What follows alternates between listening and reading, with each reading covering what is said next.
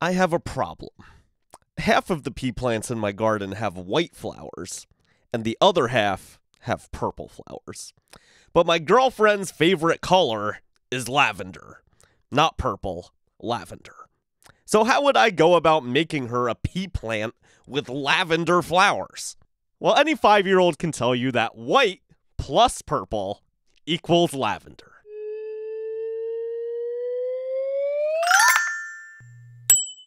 So I figured I could crossbreed her a brand new pea plant with lavender flowers. All I need to do is take the pollen off the stamen of the purple flower and brush it onto the isolated pistil of the white flower, collect the resulting seeds, wait for the new plants to grow, and...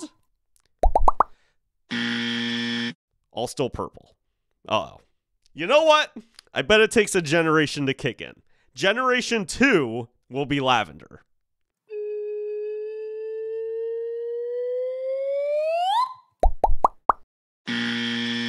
Alright, I'm wrong again. They're all still purple, except one that mysteriously went back to white. I'm confused. Farmers have been successfully crossbreeding plants since the dawn of civilization. Why can't I make a lavender pea plant? What is going on here? What is going on here? What's going on here? What is going on here? I'll tell you what's going on here. You don't know what you're doing. You expect to make a whole video series about genetic engineering, and you don't even know who Gregor Mendel is. And by the way, next time you try to lie about having a fake girlfriend, remember to take the watermark off of the stock photo. Wait, who are you? Don't you worry your pretty little head about who I am. Just know that I'm here to keep my eye on you. Now go Google Gregor Mendel and get on with the video.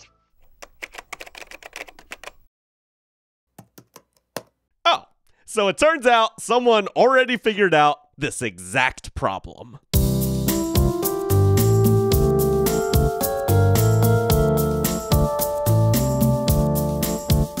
In 1865, an Austrian monk named Gregor Mendel did this exact same experiment and laid the groundwork for the entire field of genetics with nothing but a greenhouse full of pea plants. Farmers have always known that when you crossbreed different plants, some traits might disappear and then reappear in later generations, but no one knew why. Back then, people figured that kids were basically a 50-50 mix of their parents. But if that was true, I'd be able to make lavender pea plants. So Mendel came up with a new theory that could actually explain how traits are passed from generation to generation. He did the same experiment we did earlier and got the same results. Cross-pollinate white and purple, those children are 100% purple. Let that generation self-pollinate, and 25% return to white. It happens the same way every single time. So what could explain this? Well, the purple peas are obviously capable of giving birth to white peas, so they must be somehow, like, silently carrying the white trait in order to pass it on to the next generation. So here's Mendel's theory.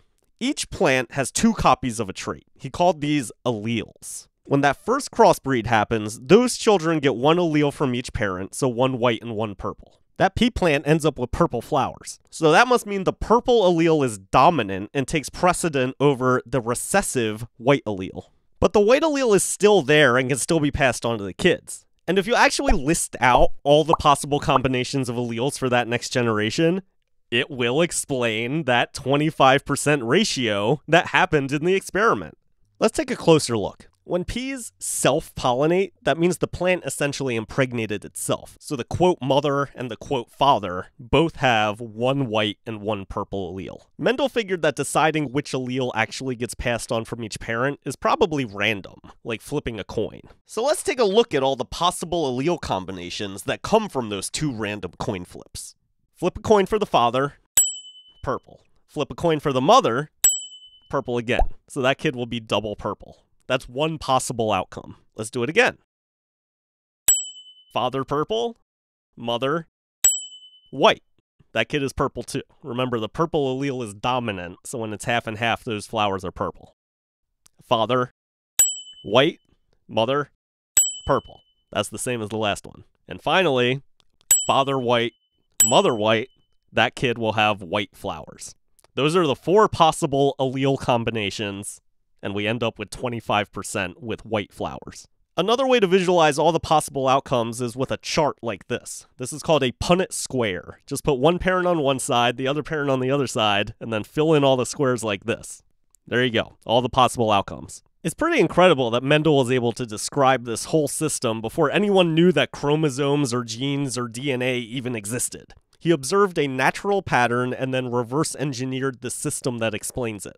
Mendel's theory was so far ahead of its time that when he published it in 1865, no one even took it seriously. It wasn't until 30 years after his death that his theory was rediscovered and Mendel was sainted as the father of genetics. I can feel his pain. No one watches my drum cover videos either, but by my calculations, my genius will be discovered sometime in the 2100s.